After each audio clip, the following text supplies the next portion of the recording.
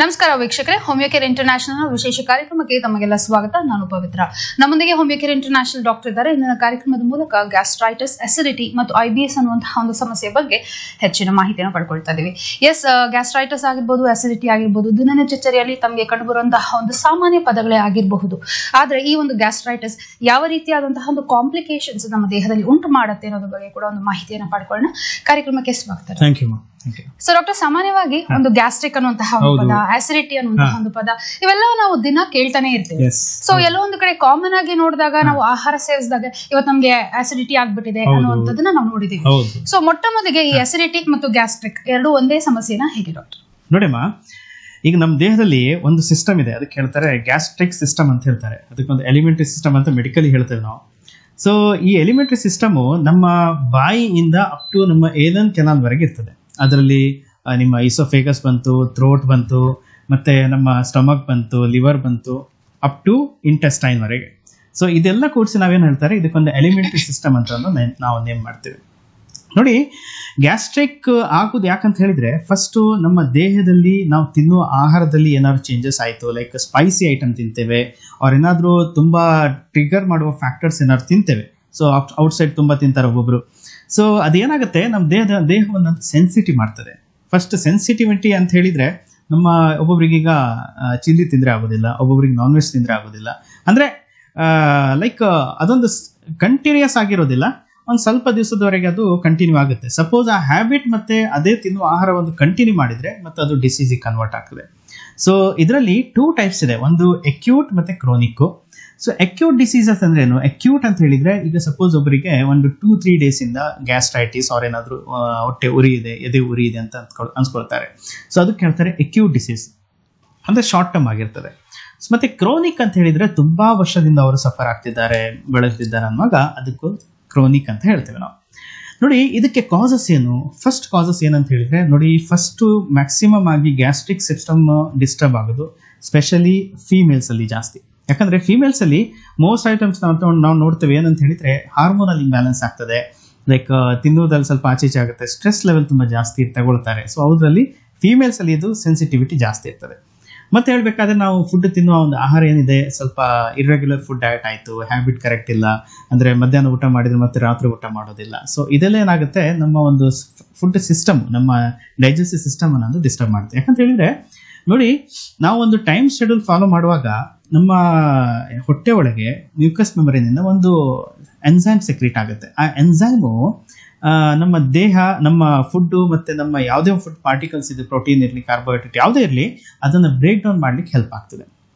So suppose ಅದು ತುಂಬ ಉತ್ಪತ್ತಿ ಆಯಿತು ಅಂದರೆ ಕರೆಕ್ಟ್ ಟೈಮಲ್ಲಿ ನಾವು ತಗೊಳ್ಳಿಲ್ಲ, ಆದರೆ ಆ ಟೈಮಲ್ಲಿ ತುಂಬ ಎನ್ಸೈಮ್ಸ್ ಉತ್ಪತ್ತಿ ಆಯಿತು, ಗ್ಯಾಸ್ಟ್ರಿನ್ ಅಂತ ಒಂದು ಅಂಶ ಉತ್ಪತ್ತಿ ಜಾಸ್ತಿ ಆಯ್ತು ಅನ್ನುವಾಗ ನಮಗೆ ಸ್ಲೋಲಿ ಒಂದು ಈಸಿ ಸ್ಯಾಚುರಿಟಿ ಆಗೋದು ಹ್ಯಾಬಿಟು, ಮತ್ತು ಸರಿಯಾದ ಟೈಮಲ್ಲಿ ಫುಡ್ ಹಶುವಾಗದಿರೋದು, ಏನೋ ಒಂಥರ ಸ್ವಲ್ಪ ತಿಂದರೆ ಒಂಥರ ಹೊಟ್ಟೆ ಬ್ಲೋಟಿಂಗ್ ಆಗೋದು, ಇದೆಲ್ಲ ಸಿಂಪ್ಟಮ್ಸ್ ಬರ್ತದೆ. ಸೊ ಅದಕ್ಕೋಸ್ಕರ ಇರ್ರೆಗ್ಯುಲರ್ ಫುಡ್ ಹ್ಯಾಬಿಟ್ ಏನಿದೆ ಇದನ್ನ ಕಂಟಿನ್ಯೂ ಮಾಡಿದರೆ ಗ್ಯಾಸ್ಟ್ರಿಕ್ ಬರೋ ಸಾಧ್ಯತೆಗಳು ಇರ್ತದೆ. ಮತ್ತೆ ಹೇಳ್ಬೇಕಾದ್ರೆ, ಲೈಕ್ ಡೆಫಿಷಿಯನ್ಸೀಸ್, ಏನಾದರೂ ಕೊರತೆಗಳಿದ್ರೆ, ಲೈಕ್ ವಿಟಮಿನ್ B12 ಇರ್ಬೋದು, ಅವ್ರೇನಾದರೂ ಐರನ್ ಡೆಫಿಷಿಯನ್ಸಿ ಇರ್ಬೋದು, ಅವ್ರೇನಾದರೂ ವಿಟಮಿನ್ D3 ಇರ್ಬೋದು, ಇದೆಲ್ಲ ಡೆಫಿಷಿಯನ್ಸಿಯಿಂದನೂ ಗ್ಯಾಸ್ಟ್ರಿಕ್ ಸಮಸ್ಯೆ ಬರುವ ಚಾನ್ಸಸ್ ಇರ್ತದೆ. ಯಾಕಂತ ಹೇಳಿ, ನೋಡಿ, ನಮ್ಮ ದೇಹದಲ್ಲಿ ಒಂದು ಹಾರ್ಮೋನ್ ಸಿಸ್ಟಮ್ ಇದೆ. ಹಾರ್ಮೋನ್ ಏನ್ ಮಾಡುತ್ತೆ, ನಮ್ಮ ದೇಹವನ್ನ, ನಮ್ಮ ಮೆಟಬಾಲಿಸಮ್ ಅನ್ನ ಅದು ಕಂಟ್ರೋಲಿಗೆ ತರ್ತದೆ. ಅದು ಇವನ್ ನಿಮ್ಮ ಥೈರಾಯ್ಡ್ ಇರ್ಬೋದು, ಗೊತ್ತಾಯ್ತಾ? ಸೊ ಥೈರಾಯ್ಡ್ ಅಲ್ಲಿ ಏನಾಗುತ್ತೆ ಅಂತ ಹೇಳಿದ್ರೆ, ನಮ್ಮ ಥೈರಾಯ್ಡ್ ಸೆಕ್ರೀಷನ್, TSH ಸೆಕ್ರೀಷನ್ ಸ್ವಲ್ಪ ಜಾಸ್ತಿ ಸೆಕ್ರೀಟ್ ಆದ್ರೆ ಏನಾಗುತ್ತೆ, ನಮ್ಮ ದೇಹದಲ್ಲಿ ಆ ಒಂದು ಟೆಂಡೆನ್ಸೀಸ್ ಅಂದ್ರೆ ಟೋಟಲಿ ಬಾಡಿ ಸೆನ್ಸಿಟಿವ್ ಆಗ್ತದೆ. ಮತ್ತೆ ಹೇಳ್ಬೇಕಾದ್ರೆ, ಸಪೋಸ್ ಒಬ್ಬೊಬ್ಬರಲ್ಲಿ ಡಯಾಬಿಟಿಕ್ ಪ್ರಾಬ್ಲಮ್ ಇರ್ತದೆ, ಡಯಾಬಿಟಿಸ್ ಇದ್ದವರಿಗೂ ಒಂದು ಹಶುವಿನ ಒಂದು ಕಂಟ್ರೋಲ್ ಇರೋದಿಲ್ಲ. ಸೊ ಅವರು ಹಾಗೆ ತುಂಬಾ ತಿಂತಾ ಇರ್ತಾರೆ. ಸೊ ಅದಕ್ಕೋಸ್ಕರ ಅವ್ರದ್ರಲ್ಲಿ ಒಂದು ಬ್ಲೋಟಿಂಗ್ ಮತ್ತೆ ಗ್ಯಾಸ್ಟ್ರಿಕ್ ಆಗುವ ಚಾನ್ಸಸ್ ಸ್ವಲ್ಪ ಜಾಸ್ತಿ ಇರ್ತದೆ. ಸೊ ಅದಕ್ಕೋಸ್ಕರ ಈ ಒಂದು ಗ್ಯಾಸ್ಟ್ರಿಕ್ಕಿನ ಒಂದು ಪಾಯಿಂಟ್ ಏನಿದೆ, ಇದು ತುಂಬಾ ಜನ ಬಳಲ್ತಿದ್ದಾರೆ ಇವಾಗ. ಯಾಕಂತ ಹೇಳಿದ್ರೆ, ನಮ್ಮ ಒಂದು ಲೈಫ್ ಸ್ಟೈಲು, ನಮ್ಮ ಫುಡ್ ಹ್ಯಾಬಿಟು, ನಮ್ಮ ಸ್ಟ್ರೆಸ್ ಲೆವೆಲು ಇದೆಲ್ಲ ಜಾಸ್ತಿ ಆಗಿದೆ. ಸೊ ಅದಕ್ಕೋಸ್ಕರ ಕಾಲಾಂತರ ಏನಾಗುತ್ತೆ, ನಾಳೆ ನಮ್ಮ ಒಂದು ಗ್ಯಾಸ್ಟ್ರಿಕ್ ಸಿಸ್ಟಮ್ ಏನಿದೆ ಅದು ತುಂಬಾ ಸೆನ್ಸಿಟಿವ್ ಆಗ್ಬಿಡುತ್ತೆ, ತುಂಬಾ ಸೂಕ್ಷ್ಮ ಆಗ್ತದೆ. ಆ ಸೂಕ್ಷ್ಮ ಆದ ನಂತರ ಏನಾಗುತ್ತೆ, ಒಂದೊಂದೇ ಗ್ಯಾಸ್ಟ್ರಿಕ್ ಸಿಸ್ಟಮಿನ ಪ್ರಾಬ್ಲಮ್ ಬಂದು, ಆ ಗ್ಯಾಸ್ಟ್ರಿಕ್ ಸಿಸ್ಟಮ್ ಜಾಸ್ತಿ ಆದರೆ, ಪ್ರಾಬ್ಲಮ್ ಜಾಸ್ತಿ ಆದರೆ ಒಂದೊಂದು ಡಿಸೀಸಿಗೆ ಹೋಗುತ್ತೆ. ಲೈಕ್ ನಾವು ತಿನ್ನೋ ಆಹಾರ ಸರಿಯಾಗಿ ಒಂದು ಸಪ್ಲಿಮೆಂಟ್ ಚೆನ್ನಾಗಿ ಇಲ್ದಿದ್ರೆ, ಅವರು ನಮ್ಮ ದೇಹಕ್ಕೆ ಸಿಗುವ ಪೋಷಕಾಂಶ ಸರಿಯಾಗಿ ಸಿಗದಿದ್ರೆ ಏನಾಗುತ್ತೆ, ಅದು ಒಂದು ಡಿಸೀಸಿಗೆ ಕನ್ವರ್ಟ್. ಯಾಕಂದ್ರೆ ನಮ್ಮ ಫುಡ್ ಸರಿಯಾಗಿ ನಾವು ತಗೊಂಡ್ರೆ ನಮ್ಮ ದೇಹ, ನಮ್ಮ ಹೊಟ್ಟೆ ಅದು ಕರೆಕ್ಟ್ ಆಗಿ ಪಚನ ಡೈಜೆಷನ್ ಮಾಡಿದ್ರೇನೆ ನಮ್ಮ ದೇಹ ಅಬ್ಸಾರ್ಪ್ಷನ್ ಆಗ್ತದೆ. ಇಲ್ದಿದ್ರೆ ಅಬ್ಸಾರ್ಪ್ಷನ್ ಆಗೋದಿಲ್ಲ. ಸ್ಲೋಲಿ ಒಬ್ಬೊಬ್ಬರಿಗೆ ಪಿತ್ತ ಜಾಸ್ತಿ ಆಗ್ತದೆ, ಮತ್ತೆ ಗ್ಯಾಸ್ಟ್ರಿಕ್ ಹೆಡ್ಡೇಕ್ ಅಂತಾರೆ. ಗ್ಯಾಸ್ಟ್ರಿಕ್ ಸ್ಟಾರ್ಟ್ ಆದ ತಕ್ಷಣ ಅವರಿಗೆ ತಲೆನೋವು ಶುರು ಆಗುತ್ತೆ. ಮತ್ತೆ ಒಬ್ಬೊಬ್ಬರಿಗೆ ಕರೆಕ್ಟ್ ಟೈಮ್ ಊಟ ಮಾಡದಿದ್ರೆ ಅವರಿಗೆ ಗ್ರಾಜುವಲಿ ಅದು ಡೇ ಬೈ ಡೇ ಇನ್ಕ್ರೀಸ್ ಆದ್ರೆ ಹ್ಯಾಬಿಟು ವೀಕ್ನೆಸ್ ಆಗಲಿ ಸ್ಟಾರ್ಟ್ ಆಗ್ತದೆ. ಸೊ ಅದಕ್ಕೋಸ್ಕರ ಗ್ಯಾಸ್ಟ್ರಿಕ್ ಅನ್ನುವ ಒಂದು ವರ್ಡ್ ಏನಿದೆ, ಒಂದು ಡಿಸೀಸ್ ಏನಿದೆ, ಇದು ಎಲ್ರಿಗೂ ಬರ್ತಾ ಇದೆ ಇವಾಗ. ಅದು ಯಾಕಂದ್ರೆ ಟೋಟಲಿ ನಮ್ದು ಹ್ಯೂಮನ್ ಬೀಯಿಂಗ್ ಏನಿದೆ ತುಂಬಾ ಸೆನ್ಸಿಟಿವ್ ಆಗಿಬಿಟ್ಟಿದೆ. ಸೊ ಅದಕ್ಕೋಸ್ಕರ ಈ ಒಂದು ಗ್ಯಾಸ್ಟ್ರಿಕ್ಕಿನ ಒಂದು ಹ್ಯಾಬಿಟಿನ ಅದರಿಂದ ನೀವು ಓವರ್ಕಮ್ ಆಗಬೇಕಾದ್ರೆ ಫಸ್ಟ್ ಫುಡ್ ಕರೆಕ್ಟ್ ಆಗಿ ಟೈಮಲ್ಲಿ ತಗೊಳ್ಬೇಕು. ಮತ್ತೆ ಬೇರೆ ಏನಾದರೂ ಲೈಕ್ ಒಬ್ಬೊಬ್ರು ನೀರು ಸರಿಯಾಗಿ ತಗೊಳ್ಳೋದಿಲ್ಲ, ಲಿಕ್ವಿಡ್ ಐಟಮ್ಸ್ ತಗೊಳ್ಳೋದು. ಯಾಕಂದ್ರೆ ಒಬ್ಬೊಬ್ರು ಏನ್ ಮಾಡ್ತಾರೆ, ಊಟ ಮಾಡಿದ ತಕ್ಷಣ ನೀರು ಕುಡಿತಾರೆ, ಮತ್ತೆ ಊಟ ಮಾಡೋ ಮಧ್ಯದಲ್ಲಿ ನೀರು ಕುಡಿತಾರೆ. ಇವರಿಗೆ ಗ್ಯಾಸ್ಟ್ರಿಕ್ ಸಮಸ್ಯೆ ಖಂಡಿತ ಬರ್ತದೆ. ಅದಕ್ಕೋಸ್ಕರ ನೋಡಿ, ನಮ್ಮ ಹೊಟ್ಟೆಗೆ ಟೀತ್ಸ್ ಇಲ್ಲ, ಗೊತ್ತಾಯ್ತಾ? ನಾವು ಒಂದು ನಮ್ಮ ಟೀತಿಂದ ನಾವು ಏನು ಫುಡ್ ತಗೊಳ್ತೇವೆ, ಸೊ ಅದು ಕರೆಕ್ಟಾಗಿ ನಾವು ಒಂದು 20 to 25 ಟೈಮ್ಸ್ ಅದನ್ನು ಸರಿಯಾಗಿ ಅಗಿದ್ರೆ ಕರೆಕ್ಟಾಗಿ ನಮಗೆ ಡೈಜೆಷನ್ ಈಸಿ ಆಗುತ್ತೆ ಮತ್ತು ದೇಹ ಸರಿಯಾಗಿ ಅಬ್ಸರ್ವ್ ಆಗ್ತದೆ.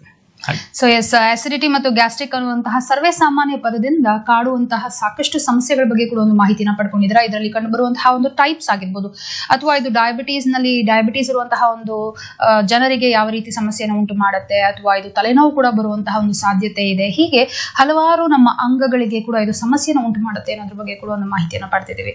ಸೊ ಗ್ಯಾಸ್ಟ್ರೈಟಿಸ್ ಅಂತ ಹೇಳಿದ ತಕ್ಷಣ ಇದಕ್ಕೆ ಹಲವಾರು ರೀತಿಯಾದಂತಹ ಸೈನ್ಸ್ ಅಂಡ್ ಸಿಂಪ್ಟಮ್ಸ್, ಅಂದ್ರೆ ಗುಣಲಕ್ಷಣಗಳು ಯಾವ ರೀತಿ ಕಂಡು ಬರುತ್ತೆ ಸರ್? ನೋಡಿ, ಗುಣಲಕ್ಷಣ ಹೇಳ್ಬೇಕಾದ್ರೆ ಈಗ ಗ್ಯಾಸ್ಟ್ರಿಕ್ ಸ್ಟಾರ್ಟ್ ಆದ ತಕ್ಷಣ ಅವರಿಗೆ ಒಬ್ಬೊಬ್ಬರಿಗೆ ಎದೆ ಉರಿ ಸ್ಟಾರ್ಟ್ ಆಗ್ತದೆ, ಹಾರ್ಟ್ ಬರ್ನ್ ಅಂತ ಹೇಳ್ತಾರೆ. ಮತ್ತೆ ಈಸಿ ಸ್ಯಾಟಿಟಿ ಅಂತ ಹೇಳ್ತಾರೆ, ಸ್ವಲ್ಪ ಊಟ ಮಾಡಿದ್ರೆ ಸಾಕು ಅನ್ಸ್ತದೆ. ಮತ್ತೆ ಊಟ ಮಾಡಿದ ತಕ್ಷಣ ಅವರಿಗೆ ಬ್ಲೋಟಿಂಗ್ ಆಗ್ತದೆ. ಮತ್ತೆ ಸಪೋಸ್ ಒಬ್ಬೊಬ್ರು ಕರೆಕ್ಟ್ ಟೈಮ್ ಊಟ ಮಾಡಿದ್ರೆ ಅವರಿಗೆ ವೀಕ್ನೆಸ್ ಆಗ್ತದೆ, ಆ ಒಂದು ಬಾಡಿ ಶಿವರಿಂಗ್ ಆಗುತ್ತೆ. ಆ ಶಿವರಿಂಗ್ ಒಂದು ಗಂಟೆ 2 hours ವರೆಗೆ ಅದು ಕಂಟಿನ್ಯೂ ಆಗ್ತದೆ. ಸೊ ಅದೆಲ್ಲ ಸಿಂಪ್ಟಮ್ಸ್ ಬರುತ್ತೆ. ಮತ್ತೆ ಹೊಟ್ಟೆ ಉರಿ ಬರೋದು, ಹೊಟ್ಟೆ ನೋವು ಬರೋದು, ಲೂಸ್ ಮೋಷನ್ ತರ ಆಗೋದು, ಮತ್ತೆ ಏನೋ ಒಂಥರ ಇಂಡೈಜೆಷನ್ ತರ ಪದೇ ಪದೇ ಟಾಯ್ಲೆಟ್ಗೆ ಹೋಗೋ ಅನ್ಸೋದು, ಇದೆಲ್ಲ ಸಿಂಪ್ಟಮ್ಸ್ ಬರ್ತದೆ. ಒಬ್ಬೊಬ್ಬರಿಗೆ ಗ್ಯಾಸ್ಟ್ರಿಕ್ ಸಮಸ್ಯೆ ಜಾಸ್ತಿ ಆದ್ರೆ ಒಬ್ಬೊಬ್ರು ಸೈಕಲಾಜಿಕಲಿ ಡಿಪ್ರೆಷನ್ಗೆ ಹೋಗ್ತಾರೆ. ಇದು ತುಂಬಾ ಸ್ಪೆಸಿಫಿಕ್ ಆಗಿದೆ ಇವಾಗ ಈ ಜನರೇಷನ್ ಅಲ್ಲಿ. ಯಾಕಂತ ಹೇಳಿದ್ರೆ ನೋಡಿ, ನಾವು ಏನ್ ಫುಡ್ ತಗೊಳ್ತೇವೆ ಅದರಿಂದ ನಮ್ಮ ದೇಹ ಅದು ಫಾರ್ಮ್ ಆಗಿದೆ, ಗೊತ್ತಾಯ್ತಾ? ಸೊ ದೇಹಕ್ಕೆ ಸರಿಯಾಗಿ ನಮ್ಮ ಪೋಷಕಾಂಶ ಸರಿಯಾಗಿ ಸಿಗ್ತಿದ್ರೆ ದೇಹ ಸರಿಯಾಗಿ ಅಬ್ಸಾರ್ಪ್ಷನ್ ಮಾಡ್ತಾ ಇಲ್ಲ ಅಂತ ಅಂದ ತಕ್ಷಣ ನಾವು ಹೇಳ್ತೇವೆ ನಮ್ಮ ಒಂದು ಏನು ಇಂಟೆಸ್ಟೈನ್ ಸರಿಯಾಗಿ ವರ್ಕ್ ಆಗ್ತಾ ಇಲ್ವೋ, ಅವ್ರೇನಾದ್ರು ನಮ್ಮ ಲಿವರ್ ಏನಾದ್ರು ಪ್ರಾಬ್ಲಮ್ ಇದೆ ಅಂತ ಅನ್ಸ್ಕೊಳ್ತಾರೆ.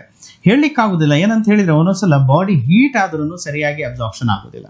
ಸೊ ಅದಕ್ಕೋಸ್ಕರ ಒಬ್ಬೊಬ್ರು ಏನ್ ಮಾಡ್ತಾರೆ, ತುಂಬಾ ನಾನ್ ವೆಜ್ ಅನ್ನು ತುಂಬಾ ಸೇವಿಸ್ತಾರೆ.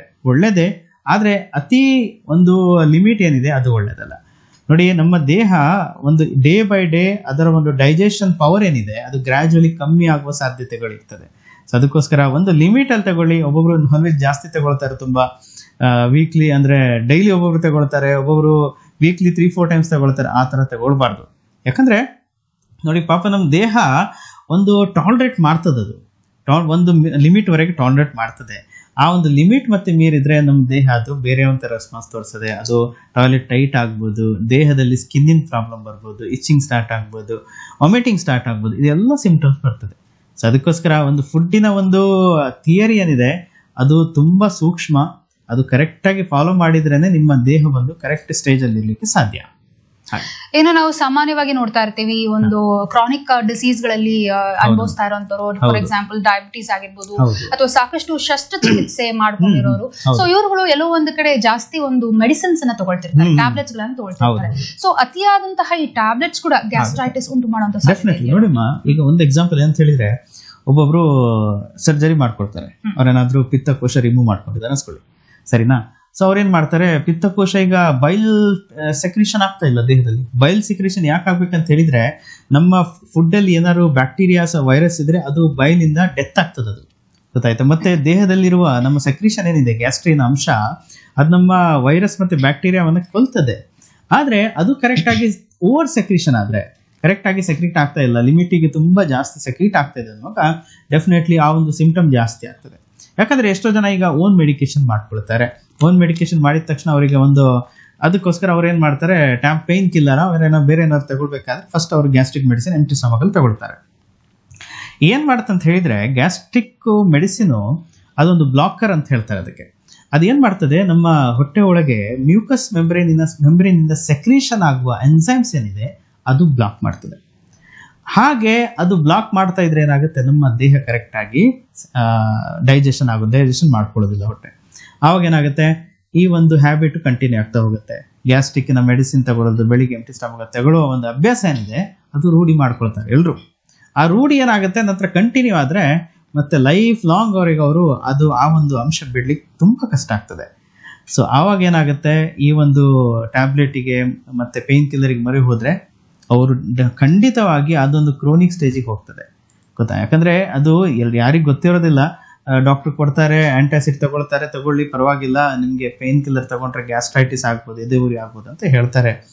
For a time being okay. ಆದ್ರೆ ಏನಂತ ಹೇಳಿದ್ರೆ ಅದನ್ನ ಟೇಪರಿಂಗ್ ಮಾಡುವ ಒಂದು ಅಭ್ಯಾಸ ಕಲ್ತ್ಕೋಬೇಕು.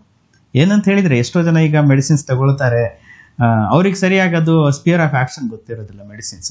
ಪಾಪ ಅವ್ರು ಮೆಡಿಕಲ್ ಹೋಗಿ ತಗೊಳ್ತಾರೆ, ಕಾಪಿರೈಟ್ ಮಾಡ್ಕೊಳ್ತಾರೆ ಎಲ್ಲರೂ. ಸೊ ಅದು ಏನ್ ಮಾಡುತ್ತೆ ಅಂತ ಹೇಳಿದ್ರೆ ನಮ್ಮ ದೇಹಕ್ಕೆ ತುಂಬಾ ದುಷ್ಪರಿಣಾಮ ಮಾಡ್ತದೆ ಒಂದೊಂದೊಂದು ದಿವಸ. ಅದಕ್ಕೋಸ್ಕರ ಯಾವುದೇ ಒಂದು ಮೆಡಿಸಿನ್ ತಗೊಳ್ಳಿ, ಓನ್ ಮೆಡಿಕೇಶನ್ ಮಾಡ್ಕೊಳ್ಳಿಕ್ಕೆ ಹೋಗ್ಬೇಡಿ. ಸಪೋಸ್ ಈಗ ಎಲ್ರಿಗೂ ಗೂಗಲ್ ಮಾಡಿದ್ರೆ ಎಲ್ರಿಗೂ ಗೊತ್ತಾಗ್ತದೆ ಯಾವ ಮೆಡಿಸಿನ್ ಯಾವುದಕ್ಕಂತ. ಆದ್ರೆ ನೋಡಿ, ಡಾಕ್ಟರ್ ಹತ್ರ ಸಲಹೆ ತಗೊಂಡು ಆ ಮೆಡಿಸಿನ್ ಅನ್ನ ಕಂಟಿನ್ಯೂ ಮಾಡೋದು. ಅವ್ರ ಏನಾದ್ರು ಪ್ರಾಬ್ಲಮ್ ಸ್ಟಾರ್ಟ್ ಆಗೋವಾಗ ಒಂದು 200-300 ರೂಪಾಯಿ ಹೋಗ್ಲಿ, ಏನಾಗೋದಿಲ್ಲ, ಡಾಕ್ಟರ್ಗೆ ತೋರಿಸಿದ ನಂತರ ಏನ್ ಕನ್ಕ್ಲೂಷನ್ ಅಂತ ನೋಡ್ಕೊಂಡು ಟ್ರೀಟ್ಮೆಂಟ್ ತಗೊಂಡ್ರೆ ಉತ್ತಮ. ಸೊ ಎಸ್, ಖಂಡಿತ ಸೆಲ್ಫ್ ಮೆಡಿಕೇಶನ್ ಇಸ್ ಅಂತ ಕೂಡ ನಾವು ತಿಳ್ಕೊಳ್ತಾ ಇದೀವಿ. ಸೊ ಹಾಗಿದ್ದಲ್ಲಿ ಗ್ಯಾಸ್ಟ್ರೈಟಿಸ್ ಮತ್ತು ಅಸಿಡಿಟಿ ಅನ್ನುವಂತಹ ಒಂದು ಸಮಸ್ಯೆಗೆ ಯಾವ ರೀತಿಯಾದಂತಹ ಪರಿಶೀಲನೆಗಳು ಬೇಕಾಗಬಹುದು? ಯಾಕಂದ್ರೆ ಕ್ಲಿನಿಕ್ಗೆ ಬಂದಾಗ ಸಿಂಪ್ಟಮ್ಯಾಟಿಕಲಿ ಇದು ಗ್ಯಾಸ್ಟ್ರಿಕ್ ಸಮಸ್ಯೆ ಅಂತ ಹೇಳ್ತೀರಾ, ಅಥವಾ ಏನಾದ್ರು ಲ್ಯಾಬ್ ಟೆಸ್ಟ್ಗಳು ಬೇಕಾಗಬಹುದಾ ಸರ್? ನೋಡಿ, ನಾವು ಗ್ಯಾಸ್ಟ್ರಿಕ್ ಏನ್ ಮಾಡ್ತೇವೆ ಅಂತ ಹೇಳಿದ್ರೆ ಫಸ್ಟ್ ಅವರ ಒಂದು ಬ್ರೀತ್ ಟೆಸ್ಟ್ ಅನ್ನ ನೋಡ್ತೇವೆ. ಸೊ ಜಾಸ್ತಿ ತುಂಬಾ ಅಂದ್ರೆ ಕಾರ್ಬನ್ ಡೈಆಕ್ಸೈಡ್ ಬಾಯಲ್ಲಿ ತುಂಬಾ ಬರ್ತಾ ಇದೆ ಅಂತ ಅದೊಂದು ಬ್ರೀತ್ ಟೆಸ್ಟ್ ಅನ್ನು ಮಾಡ್ತೇವೆ. ಯಾಕಂದ್ರೆ ನೋಡಿ, ಒಬ್ಬೊಬ್ರು ಫುಡ್ ಏನ್ ತಗೊಂಡ್ರೆ ತಕ್ಷಣ ಅವರಿಗೆ ಅದು ಫಾರ್ಮೆಂಟ್ ಆಗಿ ಅಸಿಡಿಟಿ ಶುರು ಆಗ್ತದೆ. ಸೊ ಒಬ್ಬೊಬ್ಬರದ್ದು ಈ ಒಂದು ಟೆಂಡೆನ್ಸಿ ಜಾಸ್ತಿ ಇರ್ತದೆ. ಮತ್ತೊಂದು ಬ್ಲಡ್ ಟೆಸ್ಟ್ ಮಾಡ್ತೇವೆ, ಎಚ್ ಪೈಲೋರಿ ಬ್ಯಾಕ್ಟೀರಿಯಾದೊಂದು ಬ್ಲಡ್ ಟೆಸ್ಟ್ ಇದೆ, ಅದನ್ನು ಮಾಡ್ತೇವೆ. ಮತ್ತೇನಾದ್ರೂ ಬೇರೆ ಏನಾದ್ರು CBC ಅಂತ ಇದೆ, ಹಿಮೋಗ್ಲೋಬಿನ್ ಪರ್ಸೆಂಟೇಜ್ ಎಷ್ಟು ನೋಡ್ತೇವೆ, ಐರನ್ ಪರ್ಸೆಂಟೇಜ್ ಎಷ್ಟಿದೆ ಅಂತ ನೋಡ್ತೇವೆ. ಮತ್ತೆ ದೇಹದಲ್ಲಿ ಲೈಕ್ ವಿಟಮಿನ್ B12 ಎಷ್ಟಿದೆ. ವಿಟಮಿನ್ B12 ಕಮ್ಮಿ ಆದ್ರೆ ಅವರು ಮ್ಯಾಕ್ಸಿಮಮ್ ಆಗಿ ಗ್ಯಾಸ್ಟ್ರಿಕ್ ಸಮಸ್ಯೆಗೆ ಒಳಗಾಗ್ತಾರೆ. ಮತ್ತೆ ವಿಟಮಿನ್ D3 ಯಾಕೆ ಸಫಿಷಿಯಂಟ್ ಇರ್ಬೇಕಂತ ಹೇಳಿದ್ರೆ, ನಮ್ಮ ದೇಹದಲ್ಲಿ ಸಪೋಸ್ ಈಗ ಗ್ಯಾಸ್ಟ್ರಿಕ್ ಕನ್ವರ್ಟ್ ಆಗಿ ಬೇರೆ ಒಂದು ಡಿಸೀಸ್ ಕನ್ವರ್ಟ್ ಆಗ್ಬೋದು. ಅದು ಒಬ್ಬೊಬ್ಬರಿಗೆ ಅಲ್ಸರ್ ಶುರು ಆಗ್ತದೆ, ಒಬ್ಬೊಬ್ಬರಿಗೆ ಇರೋಸಿವ್ ಆಗ್ತದೆ ಒಳಗಡೆ. ಒಂದೊಂದ್ಸಲ ವಿಟಮಿನ್ D3 ಡೆಫಿಷಿಯನ್ಸಿ ಇಂದಾನು ಈ ಒಂದು ಬರ್ಬೋದು. ಸೊ ಮತ್ತೆ ಬೇಕಾದ್ರೆ ತುಂಬಾ ಸಿವಿಯರ್ ಇದೆ ಅನ್ನುವಾಗ ಇದು ಮಾಡ್ತಾರೆ, ಅಪ್ಪರ್ ಜಿಯೋಸ್ಕೋಪ್ ಇದೊಂದು ಸ್ಕ್ಯಾನ್ ಮಾಡ್ತಾರೆ, ಎಂಡೋಸ್ಕೋಪ್ ಅಂತ ಹೇಳ್ತಾರೆ. ಸೊ ಅದನ್ನು ಮಾಡ್ಬೋದು, ಗೊತ್ತಾಯ್ತು. ಸೊ ಹಾಗೆ ಸೊ ಹಲವಾರು ರೀತಿಯಾದಂತಹ ಒಂದು ಡಯಾಗ್ನೋಸಿಸ್ ಬಹಳ ಮುಖ್ಯ ಆಗ್ತಾ ಹೋಗುತ್ತೆ. ಸೊ ಇವೆಲ್ಲದರ ಜೊತೆಯಲ್ಲಿ IBS ಅಂದ್ರೆ ಇರಿಟಬಲ್ ಬೌಲ್ ಸಿಂಡ್ರೋಮ್ ಅನ್ನುವಂತಹ ಒಂದು ಸಮಸ್ಯೆ, ಅಥವಾ ಇದು ಒಂದು ಕೂಡ ದೊಡ್ಡ ಕಾಯಿಲೆ ಅಥವಾ ಕಾಂಪ್ಲಿಕೇಶನ್ ಆಫ್ ಗ್ಯಾಸ್ಟ್ರೈಟಿಸ್ ಅಥವಾ ಅಸಿಡಿಟಿ ಅಂತ ಕೂಡ ಹೇಳ್ಬೋದು. ಸೊ ಕಾನ್ಸ್ಟಿಪೇಷನ್ ಅಂತ ಹೇಳಿದಾಗ ಅಥವಾ ಮಲಬದ್ಧತೆ ಅನ್ನೋದು ಇದು ಎಷ್ಟಕ್ಕೆ ಒಂದು ಕಾರಣ ಆಗ್ತಾ ಹೋಗುತ್ತೆ. What is this IBS? ನೋಡಿ, IBS ಅಂತ ಹೇಳಿದ್ರೆ ಒಂದು ಇರಿಟೇಬಲ್ ಬಾಯ್ಲ್ ಸಿಂಡ್ರೋಮ್ ಅಂತ ಹೇಳ್ತಾರೆ. ನೋಡಿ, ಇದರಲ್ಲಿ ಏನಾಗುತ್ತೆ ಅಂತ ಹೇಳಿದ್ರೆ ಇದು ಸ್ಪೆಷಲಿ ಎಫೆಕ್ಟ್ ಆಗೋದು ನಮ್ಮ ಇಂಟೆಸ್ಟೈನ್ಗೆ, ಲೋವರ್ GI ಟ್ಯಾಕ್ಟ್ ಏನಿದೆ, ಸೊ ಅದಕ್ಕೆ ತುಂಬಾ ಎಫೆಕ್ಟ್ ಆಗ್ತದೆ. ಇದರಲ್ಲಿ ಏನಾಗುತ್ತೆ ಅಂತ ಹೇಳಿದ್ರೆ, ಅಂದ್ರೆ ಇಂಟೆಸ್ಟೈನಲ್ ಮೂವ್ಮೆಂಟ್ ಏನಿದೆ ಅದು ತುಂಬಾ ಫಾಸ್ಟ್ ಇರ್ತದೆ. ಲೈಕ್ ಈಗ ಹೇಳ್ಬೇಕಾದ್ರೆ ಒಂದು ನಾರ್ಮಲ್ ಹ್ಯೂಮನ್ ಬೀಯಿಂಗ್ ಅಲ್ಲಿ ಇಂಟೆಸ್ಟೈನಲ್ ಮೂವ್ಮೆಂಟು ಒಂದು ಗಂಟೆಗೆ 2-3 ಸೆಂಟಿಮೀಟರ್ ವರೆಗೆ ಅದು ಮೂವ್ ಆಗ್ತಾ ಇರ್ತದೆ. ಯಾಕಂದ್ರೆ ಊಟ ಮಾಡಿದ ತಕ್ಷಣ ಯಾರಿಗೆ ಟಾಯ್ಲೆಟ್ ಬರೋದಿಲ್ಲ. ಸೊ ಊಟ ಮಾಡಿದ ನಂತರ ಒಂದು 5-6 ಅವರ್ಸ್ ನಂತರ ಅದು ಡೈಜೆಷನ್ ಆಗಿ ಅದು ಟಾಯ್ಲೆಟಿಗೆ ಕನ್ವರ್ಟ್ ಆಗಿ ನಂತರ ನಮಗೆ ಅದು ಅರ್ಜ್ ಆಗೋದು, ಗೊತ್ತಾಯ್ತಾ. ಸೊ ಅದಕ್ಕೆ ಅದು ಮೂವ್ಮೆಂಟ್ ಆಗಬೇಕಾದ್ರೆ ಇಂಟೆಸ್ಟೈನಲ್ ಮೂವ್ಮೆಂಟು ಬೇಕಾಗ್ತದೆ. ಇದರಲ್ಲಿ ಟೈಪ್ಸ್ ಇದೆ ನೋಡಿ. ಒಂದೇನಂತ ಹೇಳಿದ್ರೆ IBS with constipation, IBS with diarrhoea, ಮತ್ತೊಂದು IBS with ಕಾಂಟಿವೇಷನ್ with diarrhoea. So ಇದು 3 ಥರದ ಒಂದು ಟೈಪ್ಸ್ ಇದೆ. ಸೊ ಇದಕ್ಕೆಲ್ಲ ಕಾಸಸ್ ಏನಂತ ಹೇಳಿದ್ರೆ, ಒಂದು ನಮ್ಮ ಒಂದು ವಿಸರಲ್ ಡಿಸ್ಮೊಬಿಲಿಟಿ ಅಂತ ಹೇಳ್ತಾರೆ. ಡಿಸ್ಮೊಬಿಲಿಟಿ ಅಂತ ಹೇಳಿದ್ರೆ ಸರಿಯಾಗಿ ಮೂವ್ಮೆಂಟ್ ಆಗ್ತಾ ಇಲ್ಲ, ಮಸಲ್ಸ್ ವೀಕ್ನೆಸ್ ಇದೆ, ಮಸಲ್ಸ್ ಏನಾದರೂ ಪ್ರಾಬ್ಲಮ್ ಇದೆ, ಒಳಗಿನ ಮ್ಯೂಕಸ್ ಮೆಂಬ್ರೇನ್ ಡ್ರೈ ಆಗಿದೆ, ಇದು ಒಂದು ಕಾಸ್. ಸೆಕೆಂಡ್ ಹೇಳಬೇಕಾದ್ರೆ ನಮ್ಮ ಒಂದು ಬ್ರೈನ್ ಮತ್ತೆ ನಮ್ಮ ಒಂದು ಇಂಟೆಸ್ಟೈನ್ ಒಂದು ಕನೆಕ್ಷನ್ ಏನಿದೆ, ಕೋಆರ್ಡಿನೇಷನ್ ಅಂತ ಹೇಳ್ತಾರೆ. ಯಾಕಂದ್ರೆ ನಮ್ಗೆ ಟಾಯ್ಲೆಟ್ ಅರ್ಜ್ ಆಗ್ಬೇಕಾದ್ರೂ ನಮ್ಮ ಒಂದು ಬ್ರೈನ್ ಇಂದ ಸಿಗ್ನಲ್ ಬಂದ್ರೇನೆ ನಮ್ಗೆ ಅರ್ಜ್ ಆಗೋದು. ಸೊ ಅದೇನೋ ಬ್ರೈನ್ ಇಂದ ಸಿಗ್ನಲ್ ಬರ್ತಾ ಇಲ್ಲ, ಸೊ ಏನಾದ್ರೂ ಪ್ರಾಬ್ಲಮ್ ಆಗಿದೆ, ಏನಾದ್ರೂ ಡಿಪ್ರೆಷನ್ ಇದೆಯಾ, ಅವರಿಗೆ ಏನಾದ್ರೂ ಆಂಗ್ಸೈಟಿ ಇದೆಯಾ, ಅದನ್ನ ಫಸ್ಟ್ ಅರ್ಥ ಮಾಡ್ಕೋಬೇಕು. ಸೊ ಇದೊಂದು. ಮತ್ತೊಂದು ಹೇಳಬೇಕಾದ್ರೆ ಲೈಕ್ ಸಿರೋಟೋನಿನ್ ಹಾರ್ಮೋನ್ ಅಂತ ಇದೆ ನಮ್ಮ ದೇಹದಲ್ಲಿ. ಈ ಸಿರೋಟೋನಿನ್ ಹಾರ್ಮೋನು ತುಂಬಾ ಜಾಸ್ತಿ ಸೆಕ್ರೀಷನ್ ಆದರೆ ಪರ್ಸನ್ನು ಆಂಗ್ಸೈಟಿ ಕನ್ವರ್ಟ್ ಆಗ್ತಾನೆ. ಮತ್ತೆ ಆಂಗ್ಸೈಟಿಯಿಂದ ಈ ಒಂದು ಮೊಬಿಲಿಟಿ ಅಂದರೆ ಇಂಟೆಸ್ಟೈನಲ್ ಕರಳಿನ ಒಂದು ಮೊಬಿಲಿಟಿ ಏನಿದೆ ಅದು ತುಂಬ ಫಾಸ್ಟ್ ಆಗ್ತದೆ. ಆವಾಗ ಏನಾಗುತ್ತೆ, ತಕ್ಷಣ ಅವರಿಗೆ ಲೂಸ್ ಮೋಷನ್ ಅವ್ರ ಲೂಸ್ ಮೋಷನ್ ಜೊತೆ ಗಟ್ಟಿ ಟಾಯ್ಲೆಟ್ ಈ ಥರ ಒಂದು ಚೇಂಜಸ್ ಬರ್ಬೋದು. ಸೊ ಈ ಥರ ಒಂದು ಕಾಸಿಂದ ಒಂದು IBS ಸಿಂಪ್ಟಮ್ಸ್ ಬರ್ಬೋದು. ಮತ್ತು ಈ IBS ಅಲ್ಲಿ ಜಾಸ್ತಿಯಾಗಿ ಲೂಸ್ ಮೋಷನ್ ಇರ್ತದೆ. ಲೂಸ್ ಮೋಷನ್ ಸಪೋಸ್ ಅದು ಜಾಸ್ತಿ ಆದರೆ ಬ್ಲೀಡಿಂಗ್ ಕೂಡ ಆಗ್ಬೋದು. ಸೊ ಇದರಿಂದ ಎಷ್ಟೋ ಜನ ಕೇಳ್ತಾರೆ, ಸರ್ ಇದು IBS ಆದರೆ ಇದು ಪೈಲ್ಸ್ ಆಗುತ್ತೆ ಅಂತ ಹೇಳ್ತಾರೆ. ಖಂಡಿತ ಆಗುತ್ತೆ. ಯಾಕಂತ ಹೇಳಿದ್ರೆ ನೋಡಿ, IBSನ ಒಂದು ಲೂಸ್ ಮೋಷನ್ ಟೆಂಡೆನ್ಸಿ ಅವ್ರ ಗಟ್ಟಿ ಟಾಯ್ಲೆಟಿನ ಟೆಂಡೆನ್ಸಿ ಕಂಟಿನ್ಯೂ ಆದರೆ, ಕಾನ್ಸ್ಟಿಪೇಷನ್ ಕಂಟಿನ್ಯೂ ಆದರೆ ಚರ್ಮ ಸುಲಿಬಹುದು ಆರ್ ಆ ಚರ್ಮ ಹೊರಗೆ ಬರ್ಬೋದು, ಪ್ರೊಟ್ರೂಡ್ ಆಗ್ಬೋದು. ಗೊತ್ತಾಯ್ತಾ? ಸೊ ಇದೆಲ್ಲ ಚೇಂಜಸ್ಸು IBS ಅಲ್ಲಿ ಬರುವ ಒಂದು ಸಾಧ್ಯತೆಗಳು. ಮತ್ತು IBS ಜಾಸ್ತಿ ಆದರೆ ಅದು ಇನ್ಫೆಕ್ಷನ್ ಆಗಿ ಕೊಲೈಟಿಸ್ಗೂ ಕೂಡ ಹೋಗ್ಬೋದು. ಅಂದರೆ ಟೋಟಲಿ ಇನ್ಫೆಕ್ಷನ್ ಆಗಿ ಅಲ್ಲಿಂದ ಸಿಂಬಳ ಥರ ಒಂದು ಟಾಯ್ಲೆಟ್ ಜೊತೆ ಬರುತ್ತೆ, ವೈಟ್ ಥರ. ಸೊ ಅದು IBS ಅಲ್ಲಿ ಆಗುವ ಸಮಸ್ಯೆಗಳು ಇನ್ ಕ್ರೋನಿಕ್ಸ್ ಅಷ್ಟೇ. ಸೊ ಎಸ್, ಇವೆಲ್ಲವೂ ಕೂಡ ಒಂದು ರೀತಿಯಾದಂತಹ ಕಾಂಪ್ಲಿಕೇಶನ್ ಮತ್ತು ಇದಕ್ಕೆ ಯಾವ ರೀತಿಯಾದಂತಹ ಒಂದು ಪರಿಶೀಲನೆ ಬೇಕು, ಹೀಗೆ ಹಲವಾರು ಮಾಹಿತಿಯನ್ನು ಪಡ್ಕೊಂಡಿದ್ದೀವಿ. ಸೊ ಡಯಟ್ ಅನ್ನೋದು ಎಷ್ಟು ಬಹಳ ಮುಖ್ಯ ಈ ಒಂದು ಸಮಸ್ಯೆಗೆ ಅನ್ನೋದ್ರ ಬಗ್ಗೆ ಒಂದು ಮಾತನಾಡೋಣ. ಸೊ ಇವಾಗ ನಾವು ಸಾಮಾನ್ಯವಾಗಿ ನೋಡ್ತೀವಿ ಸರ್, ಎಲ್ಲರನ್ನ ಕೇಳಿದಾಗ ಎಲ್ಲೋ ಒಂದು ಕಡೆ ಇಂಟರ್ಮಿಟೆಂಟ್ ಫಾಸ್ಟಿಂಗ್ ಅಂತಾರೆ, ಡಯಟ್ಸ್ ಅಂತಾರೆ, ಕೀಟೋ ಡಯಟ್ಸ್ ಅಂತಾರೆ. ಸೊ ಈ ಡಯಟ್ ಮಾಡೋದು ಎಷ್ಟು ಉತ್ತಮ ಅಥವಾ ಯಾವ ರೀತಿಯಾದಂತಹ ಡಯಟ್ ಅನ್ನು ಮಾಡೋದು ಉತ್ತಮ ಅಂತ ಹೇಳ್ತೀರಾ? ನೋಡಿಮ್ಮ, ಡಯಟ್ ಅಂದ್ರೆ ಒಬ್ಬೊಬ್ರು ಏನ್ ಮಾಡ್ಕೊಂಡಿದ್ದಾರೆ, ಕಾಪಿ ರೈಟ್ ಮಾಡ್ಕೊಂಡಿದ್ದಾರೆ ಎಷ್ಟೋ ಜನ. ಅವ್ರು ಮಾಡಿದಾಗೆ ನಾವು ಮಾಡ್ತೇವೆ. ಯಾಕಂದ್ರೆ ಒಬ್ಬೊಬ್ರದ್ದು ಬಾಡಿ ಟೆಂಡೆನ್ಸಿ ಸೇಮ್ ಇರೋದಿಲ್ಲ, ಎಲ್ಲರದ್ದು ಚೇಂಜ್ ಇರ್ತದೆ. ಅವ್ರ ತಕ್ಕಾಗಿ ಅವ್ರು ಊಟ ಮಾಡ್ಬೇಕು. ನೋಡಿ, ಒಬ್ಬರು ಏನ್ ಮಾಡ್ತಾರೆ, ಒಂದು 3-4 ತಿಂಗಳು ಡಯಟ್ ಮಾಡ್ತಾರೆ ಕಂಟಿನ್ಯೂಸ್ ಆಗಿ, ಆಯ್ತಾ. ವರ್ಷಾನುಗಟ್ಲೆ ಯಾರಂತೂ ಮಾಡೋದಿಲ್ಲ, ಆಯ್ತಾ. 3-4 ತಿಂಗಳು ಮಾಡ್ಬೋದು. ಅಂದ್ರೆ totally health conscious, weight conscious ಇರ್ತಾರೆ. ವೆಯ್ಟ್ ಬೇಗ ಲಾಸ್ ಮಾಡಬೇಕು, ಆ ಥರ ಆಗುತ್ತೆ, ಈ ಥರ ಆಗುತ್ತೆ ಅಂತ ಎಷ್ಟೋ ಜನ ಹೇಳಿ ಅದನ್ನು ಕಿವಿಯಲ್ಲಿ ಇಟ್ಕೊಂಡಿದ್ದಾರೆ. ಸರಿ, ಒಂದು ಫುಡ್ಡನ್ನು ತಗೊಳ್ಳುವಾಗ ನೋಡಿ, ಯಾವತ್ತೂ ಒಂದು ಲಿಮಿಟ್ ಇರಬೇಕು. ಈಗ ಒಂದು ಫುಡ್ ತಂದು ಇಟ್ಟಿದ್ದಾರೆ, ಏನೋ ಒಂದು ಬಿರಿಯಾನಿ ತಂದಿಟ್ಟಿದ್ದಾರೆ ಅನ್ನುವಾಗ ನಮ್ಗೆ ಏನಾಗುತ್ತೆ, ಕ್ರೇವಿಂಗ್ ಜಾಸ್ತಿ ಆಗುತ್ತೆ. ಆ ಕ್ರೇವಿಂಗ್ ಎಲ್ಲಾಗೋದು ನಮ್ಮ ಬ್ರೈನಲ್ಲಿ ಮತ್ತೆ ನಮ್ಮ ಗಟ್ಟಲ್ಲಿ. ಗಟ್ ಅಂತ ಹೇಳಿದ್ರೆ ಇಂಟೆಸ್ಟೈನಲ್ಲಿ ಮೈಕ್ರೋಬ್ಸ್ ಇದೆ. ಆ ಮೈಕ್ರೋಬ್ಸ್ ಏನಿದೆ ಅದು ಕಂಟಿನ್ಯೂಸ್ ಆಗಿ ನಮಗೆ ಕ್ರೇವಿಂಗ್ ತರಿಸ್ತದೆ. ಈಗ ನಾವು ಡಯಟಲ್ಲಿ ಚೇಂಜ್ ಮಾಡಿದರೆ ನಮ್ಮ ಕ್ರೇವಿಂಗ್ ಜಾಸ್ತಿ ಆಗೋದಿಲ್ಲ. ಒಬ್ಬೊಬ್ಬರಿಗೆ ಸ್ವೀಟ್ ತುಂಬ ತಿನ್ನುವ ಅನಿಸ್ತದೆ, ಒಬ್ಬೊಬ್ರಿಗೆ ಉಪ್ಪು ಬೇಕೇ ಬೇಕನ್ನಿಸ್ತಾರೆ. ಯಾಕಂದ್ರೆ ಗಟ್ಟಿ ಇಂಟೆಸ್ಟೈನಲ್ ಬ್ಯಾಕ್ಟೀರಿಯಾಸ್ ಏನಿದೆ ಅದು ನಮಗೆ ಕ್ರೇವಿಂಗ್ ಜಾಸ್ತಿ ಮಾಡ್ತದೆ. ಯಾಕಂದ್ರೆ ಎಷ್ಟೋ ಜನ ಈಗ ಡಯಟಿಷಿಯನ್ಸ್ ಇದೇ ಹೇಳ್ತಾರೆ. ಯಾಕಂತ ಹೇಳಿದ್ರೆ ಈಗ ನೋಡಿ, ಒಬ್ಬೊಬ್ರು ಒಂದೊಂದು ಡಿಸೀಸಿಗೆ ಒಂದೊಂದು ಫುಡ್ ತಗೊಂಡ್ರೆ ಬರ್ತದೆ ಅಂತ ಹೇಳ್ತಾರೆ. ಇಟ್ಸ್ ರಾಂಗ್ ಕಾನ್ಸೆಪ್ಟ್ ಅದು. ಈಗ ಒಬ್ಬೊಬ್ರು ನಾನ್ ವೆಜ್ ತಿಂತಾರೆ, ಮಟನ್ ತಿಂತಾರೆ, ಚಿಕನ್ ತಿಂತಾರೆ, ಫಿಶ್ ತಿಂತಾರೆ, ವೆಜ್ ತಿಂತಾರೆ, ಎಷ್ಟೋ ಜನ ತಿಂತಾರೆ. ಅವ್ರಿಗೆ ಬರೋದಿಲ್ಲ, ಯಾವುದೇ ಪ್ರಾಬ್ಲಮ್ ಬರೋದಿಲ್ಲ. ಯಾಕೆ ನೋಡಿ, ನಮಗೆ ಫುಡ್ ಏನಿದೆ ಅದನ್ನು ಪ್ರಪೋರ್ಷನಲ್ ತಗೊಳ್ಬೇಕು. ಈಗ ಒಂದು ನಮ್ಮ ಒಂದು ಡೈಲಿ ತಿನ್ನುವ ಒಂದು ಕ್ವಾಂಟಿಟಿ ಏನಿದೆ ಅದನ್ನು ನಾವು ಮಿಸ್ ಮಾಡಬಾರ್ದು. ಆವಾಗ ಏನಾಗುತ್ತೆ, ನಮ್ಮ ದೇಹದಲ್ಲಿ ಪಚನ ಕ್ರಿಯೆಗೆ ಈಸಿ ಆಗ್ತದೆ. ಏನು ಮಾಡ್ತಾರೆ, ಎಷ್ಟೋ ಜನ ಪ್ರೋಟೀನ್ ಜಾಸ್ತಿ ತಗೊಳ್ತಾರೆ, ಎಷ್ಟೋ ಜನ ಕಾರ್ಬೋಹೈಡ್ರೇಟ್ ಜಾಸ್ತಿ ತಗೊಳ್ತಾರೆ, ಸ್ವೀಟ್ ಜಾಸ್ತಿ ತಗೊಳ್ತಾರೆ. ಇದರಿಂದ ಏನಾಗುತ್ತೆ, ಒಂದಾನೊಂದು ಪ್ರಾಬ್ಲಮ್ ಸ್ಟಾರ್ಟ್ ಆಗ್ತದೆ ಗ್ರ್ಯಾಜುವಲಿ. ಯಾಕಂದ್ರೆ ಎಷ್ಟೋ ಜನ ಈಗ ಹೇಳ್ತಾರೆ, ಇದು ತಗೊಳ್ಳಿ, ಇದು ಅರ್ಲಿ ಮಾರ್ನಿಂಗ್ ಅಲ್ಲಿ ಇದು ತಗೊಳ್ಳಿ, ತುಂಬಾ ಒಳ್ಳೆ ತಗೊಳ್ಳಿ. ಆದ್ರೆ ನೋಡಿ, ಅದ್ರ ಜೊತೆ ಫೈಬರ್ಸು ಮತ್ತೆ ಕಾರ್ಬೋಹೈಡ್ರೇಟ್ ಎಲ್ಲ ಇರಬೇಕು. ಯಾಕಂದ್ರೆ ನಮ್ಗೆ ಇನಿಷಿಯಲಿ ನಾವು ವೆಯ್ಟ್ ಗೈನ್ ಆಗಿದೆ ಅಂದ ತಕ್ಷಣ ನಾವೇನ್ ಮಾಡ್ತೇವೆ, ಸ್ವಲ್ಪ ರೈಸ್ ಗೀಸನ್ನು ಎಲ್ಲ ಒಂದೇ ಸರಿ ಸ್ಟಾಪ್ ಮಾಡಿಬಿಡ್ತೇವೆ. ಆ ಥರ ಯಾವತ್ತೂ ಮಾಡ್ಲಿಕ್ಕೆ ಹೋಗ್ಬಾರ್ದು. ನೋಡಿ, ನಮ್ಮ ದೇಹಕ್ಕೆ ಶುಗರ್ ಇಸ್ ಮಸ್ಟ್. ಹೈಪೋಗ್ಲೈಸಿಮಿಕ್ ಆದ್ರೆ ಗ್ರ್ಯಾಜುವಲಿ ನಮ್ಮ ದೇಹ ಕೊಲ್ಯಾಪ್ಸ್ ಆಗೋ ಚಾನ್ಸಸ್ ಇರ್ತದೆ. ಅದಕ್ಕೋಸ್ಕರ ಡಯಟ್ ಮಾಡುವಾಗಲೂ ಸ್ವಲ್ಪ ಜಾಗೃತಿ ಆಗಿರಿ. ಯಾಕಂದ್ರೆ ಕಾಪಿ ರೈಟ್ ಯಾವತ್ತೂ ಮಾಡ್ಲಿಕ್ಕೆ ಹೋಗಬೇಡಿ. ನಿಮ್ಗೆ ಇಷ್ಟ ಇರುವ ಒಂದು ಅಂಶ ಬೇರೆಯವ್ರಿಗೆ ಇಷ್ಟ ಇರೋಗ್ಲಿಕ್ಕಿಲ್ಲ. ಸೊ ಅದಕ್ಕೋಸ್ಕರ ನಿಮ್ಗೆ ಯಾವ್ದು ಇಷ್ಟ ಇದೆ ಅದರಲ್ಲಿ ಸ್ವಲ್ಪ ಪ್ರಪೋರ್ಷನ್ ಕಟ್ ಮಾಡಿ, ಒಂದು ಪ್ರಪೋರ್ಷನಲ್ಲಿ ತಗೊಳ್ಳಿ ಸಾಕು. ಅದೇ ಡಯಟ್ ಆಕ್ಚುಲಿ. ನಾವೆಷ್ಟೋ ಏನೇನೋ ಹೇಳ್ತಾರೆ, ಮೊಟ್ಟೆ ತಿನ್ನಬಾರ್ದು, ನಾನ್ ವೆಜ್ ತಿನ್ನಬಾರ್ದು, ಹಾಕಿ ತಿನ್ನಬಾರ್ದು ಅಂತ ಹೇಳ್ತಾರೆ. ಅದು ಏನಂತ ಹೇಳಿದ್ರೆ, ಒಂದು ಮನುಷ್ಯನ ಒಂದು ಮೈಂಡಲ್ಲಿ ಅದನ್ನು ಫಿಕ್ಸ್ ಮಾಡಿಬಿಟ್ಟಿದ್ದೇವೆ. ಆ ಥರ ಫಿಕ್ಸ್ ಮಾಡಬಾರ್ದು. ಯಾವತ್ತು ಲೈಫಲ್ಲಿ ಫುಡ್ಡಲ್ಲಿ ಫ್ಲೆಕ್ಸಿಬಲ್ ಇರಬೇಕು. ಒಂದು ಪ್ರಪೋರ್ಷನಲ್ಲಿ ತಗೊಳ್ಳಿ. ಆ ಪ್ರಪೋರ್ಷನ್ ಮೈಂಡಲ್ಲಿ ಸೆಟ್ ಆದರೆ ನಿಮ್ಗೆ ಯಾರಿಂದನೂ ಅದನ್ನು ತೊಲಿಕ್ಕೆ ಸಾಧ್ಯ ಆಗೋದಿಲ್ಲ.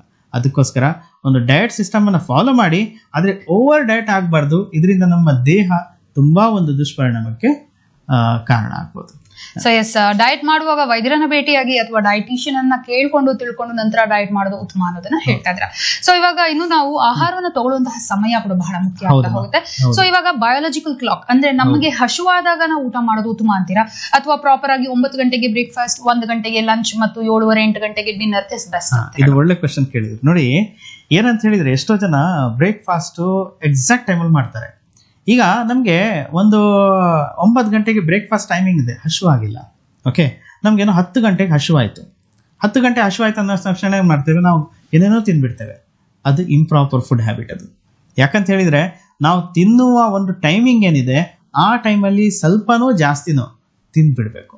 ಯಾಕಂದ್ರೆ ಅದು ನಿಮ್ಗೆ 11 ಗಂಟೆಗೆ 10 ಗಂಟೆಗೆ ಹಸಿವಾದ್ರೆ ಅದು ಬ್ಲೋಟಿಂಗ್, ಅದು ನಿಮ್ಮ ದೇಹದಲ್ಲಿ ನಿಮ್ಮ ಹೊಟ್ಟೆ ಒಳಗೆ ಎಕ್ಸೆಸಿವ್ ಗ್ಯಾಸ್ಟ್ರಿನ್ ಅಂಶ ಜಾಸ್ತಿ ಉತ್ಪತ್ತಿ ಆಗ್ತಾ ಇದೆ ಅಂತ ಒಂದು ಸೈನ್. ಆವಾಗ ಏನ್ ಮಾಡ್ತೇವೆ, ಸೆಲ್ಸಿನ ಒಂದು ಅಂದ್ರೆ ಗ್ಯಾಸ್ಟ್ರಿನ್ ಸೆಲ್ಸ್ ಏನಿದೆ, ಜೀವಕೋಶಗಳೇನಿದೆ, ಅದು ತುಂಬಾ ಸೆನ್ಸಿಟಿವ್ ಆಗ್ತದೆ, ಸೂಕ್ಷ್ಮ ಆಗುತ್ತೆ. ಅದರಿಂದ ಏನಾಗುತ್ತೆ, ನಮ್ಗೆ ಶುಗರ್ ಏನಿದೆ, ನಮ್ಮ ಹೈಪೋಗ್ಲೈಸೆಮಿಕ್ ಕಂಡೀಷನ್ ಹೋಗ್ತೇವೆ ನಾವು. ಆವಾಗ ಒಂದೇ ಸರಿ ತಗೊಂಡೆ ಅಂದ ತಕ್ಷಣ ಏನಾಗುತ್ತೆ, ನಮ್ಗೆ ಒಂಥರ ಟಯರ್ಡ್ನೆಸ್ ಫೀಲಿಂಗ್ ಆಗುತ್ತೆ, ಲೇಜಿನೆಸ್ ಆಗ್ತದೆ. ಆ ಥರ ಒಂದು ಹ್ಯಾಬಿಟ್ ಮಾಡ್ಕೊಳ್ಬೇಡಿ.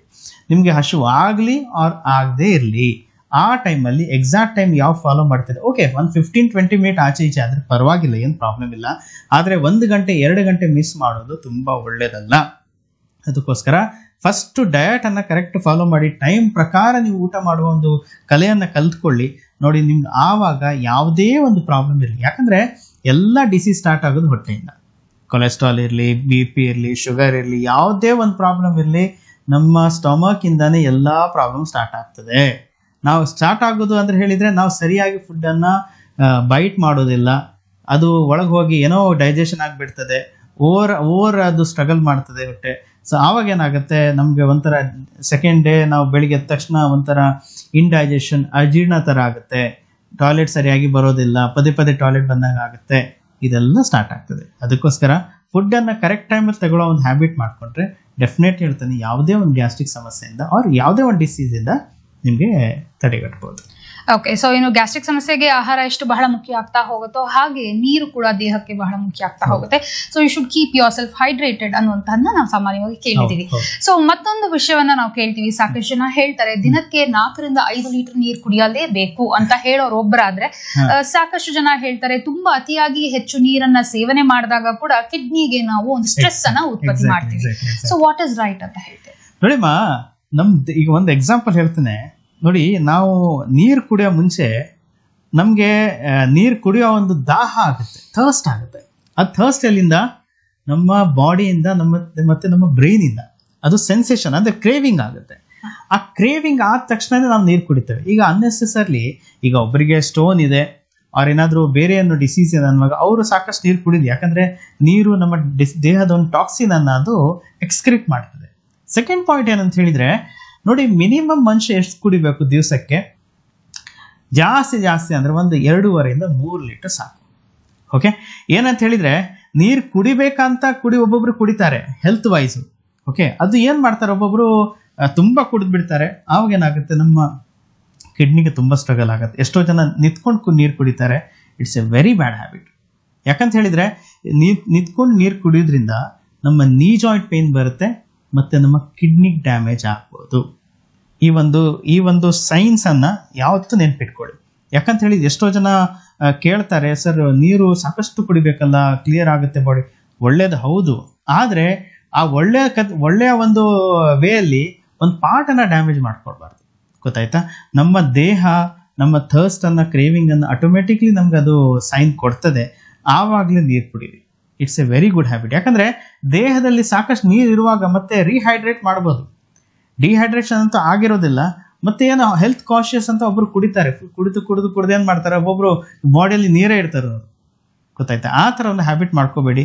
ತುಂಬಾ ನೀರು ಕುಡಿದ್ರೆ ಹೊಟ್ಟೆ ಬ್ಲೋಟಿಂಗ್ ಆಗುವ ಚಾನ್ಸಸ್ ಇರ್ತದೆ, ಬಲ್ಜಾಗ. ಆ ಒಂದು ವಿಷಯ ನೆನ್ಪಿಟ್ಕೊಳ್ಳಿ. ಕ್ರೇವಿಂಗ್ ಆದ್ರೆ ಸಫಿಷಿಯಂಟ್ ನೀರು ಕುಡೀರಿ. ಗೊತ್ತಾಯ್ತು? ನೀರು ಕುಡಿಯೋದ್ರಿಂದನೂ ನಿಮ್ಮ ವೆಯ್ಟ್ ಲಾಸ್ ಆಗುತ್ತೆ. ಅದು ಒಂದು ಬೇರೆನೇ ಸೈನ್ಸ್ ಇದೆ. ಹಾಗೆ ಓಕೆ, ಸೊ ಎಸ್, IBS ಅನ್ನುವಂತಹ ಒಂದು ಸಮಸ್ಯೆಗೆ ಮತ್ತೆ ಬಂದಾಗ ಡಾಕ್ಟರ್, ಎಲ್ಲ ಒಂದು ಕಡೆ ನಾವು ನೋಡಿದೀವಿ, ಒಂದು ಟೀನೇಜರ್ಸ್ ಆಗಿರ್ಬಹುದು ಅಥವಾ ವಯಸ್ಸಿಗರಲ್ಲಿ ನೋಡಿರ್ತೀವಿ, ಆಹಾರದ ಪದ್ಧತಿ ಅಂದ್ರೆ ಊಟ ಆದ ತಕ್ಷಣ ಅವರಿಗೆ ಟಾಯ್ಲೆಟ್ ಗೆ ಹೋಗುವಂತಹ ಒಂದು ಅಭ್ಯಾಸಗಳನ್ನ ಇಟ್ಕೊಂಡಿರ್ತಾರೆ. Is that a problem of IBS R ಇದೊಂದು ಅಭ್ಯಾಸ ಅಂತ ಮಾಡ್ಕೊಂಡು? IBS ನೋಡಿಮ್ಮ, ಒಂದು ಸಿಸ್ಟಮಿಕ್ ಬರ್ತದೆ, ಒಂದು ಸೈಕಲಾಜಿಕಲ್ ಬರ್ತದೆ.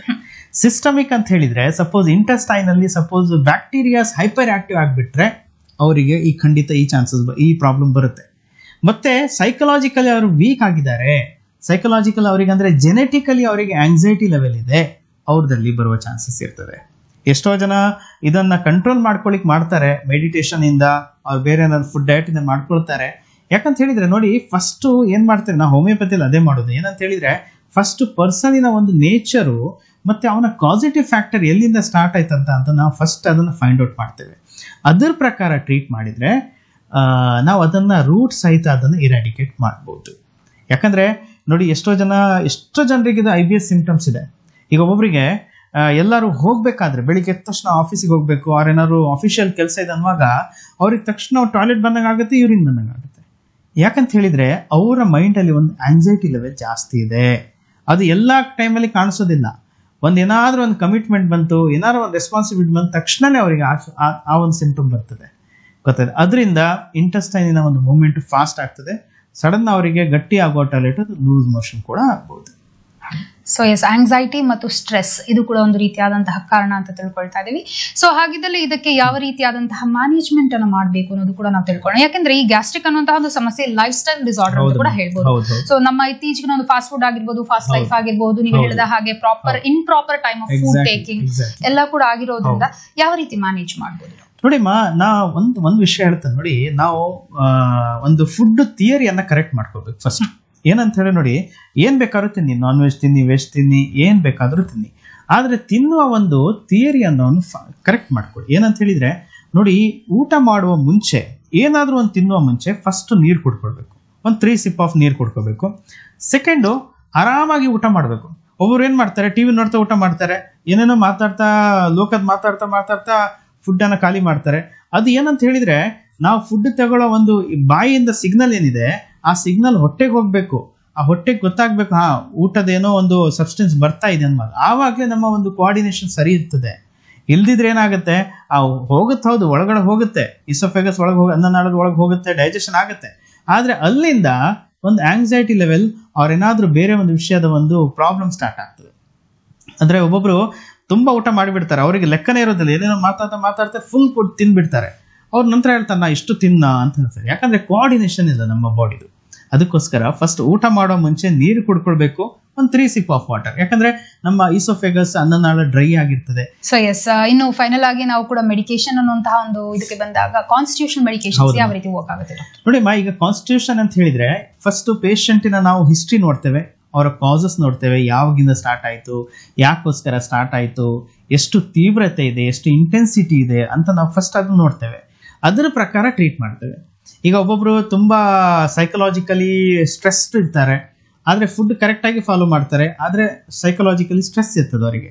ಸೊ ಅವರಿಗೆ ಸೈಕಲಾಜಿಕಲ್ ಟ್ರೀಟ್ಮೆಂಟ್ ಅಂದ್ರೆ ಕಾನ್ಸ್ಟಿಟ್ಯೂಷನಲ್ ಟ್ರೀಟ್ಮೆಂಟ್ ಅಂತ ಹೇಳ್ತೇವೆ. ಅಂದ್ರೆ ಒಂದು ಪ್ರಾಮಿನೆಂಟ್ ಸಿಂಟಮ್, ಯಾಕಂದ್ರೆ ಎಲ್ಲ ಮನುಷ್ಯರು ಒಂದೇ ತರ ಇರೋದಿಲ್ಲ, ಎಲ್ರದ್ದು ಒಂದು ಟೆಂಡೆನ್ಸಿ ಚೇಂಜ್ ಇರ್ತದೆ, ಟೆಂಪರಮೆಂಟ್ ಚೇಂಜ್ ಇರ್ತದೆ. ಅದ್ರ ಪ್ರಕಾರ ಟ್ರೀಟ್ ಮಾಡಿದ್ರೆ ಡೆಫಿನೆಟ್ಲಿ ಇರ್ತದೆ, ಯಾವುದೇ ಒಂದು ಪ್ರಾಬ್ಲಮ್ ಇರಲಿ ಅದು ಬುಡ ಸಹಿತ ಹೋಗ್ಬೋದು. ಮತ್ತೆ ಸ್ವಲ್ಪ ನಾವು ತಿನ್ನುವ ಆಹಾರದಲ್ಲಿ ಸ್ವಲ್ಪ ಆಚೆ ಈಚೆ ಸ್ವಲ್ಪ ಚೇಂಜಸ್ ಮಾಡ್ಕೊಂಡ್ರೆ ಡೆಫಿನೆಟ್ಲಿ ಇರ್ತಾನೆ, ಯಾರು ಗ್ಯಾಸ್ಟ್ರಿಕ್ ಇಂದ ಬರಲಿಕ್ಕೆ ಸಾಧ್ಯ ಇರೋದಿಲ್ಲ. ಸೊ ನಾವು ಊಟ ಮಾಡುವಾಗ ನಮ್ಮ ಆಹಾರದ ಮೇಲೆ ಗಮನವಿದ್ದಲ್ಲಿ ಈ ಗ್ಯಾಸ್ಟ್ರಿಕ್ ಸಮಸ್ಯೆ ಬರೋದಿಲ್ಲ ಅಂತ ತಿಳಿಸ್ತಾ, ವೀಕ್ಷಕರೇ ನೋಡಿದ್ರಲ್ಲ ನೀವು ಕೂಡ ಗ್ಯಾಸ್ಟ್ರಿಕ್ ಅಸಿಡಿಟಿ ಮತ್ತು IBS ನ ಸಮಸ್ಯೆಯ ಬಗ್ಗೆ. ಡಾಕ್ಟರ್, ತಾವು ಕೂಡ ಕಾರ್ಯಕ್ರಮಕ್ಕೆ ಬಂದಿದ್ದಕ್ಕೆ ಧನ್ಯವಾದ. ಏನು ವೀಕ್ಷಕರೇ, ನಿಮ್ಮ ಆರೋಗ್ಯ ನಮ್ಮ ಕಾಳಜಿ, ಹೊಸ ಮಾಹಿತಿ ಹೊಸ ಸಂಚಿಕೆ ಮೂಲಕ ನಾನು ಭೇಟಿ ಆಗ್ತೇನೆ. ಧನ್ಯವಾದ.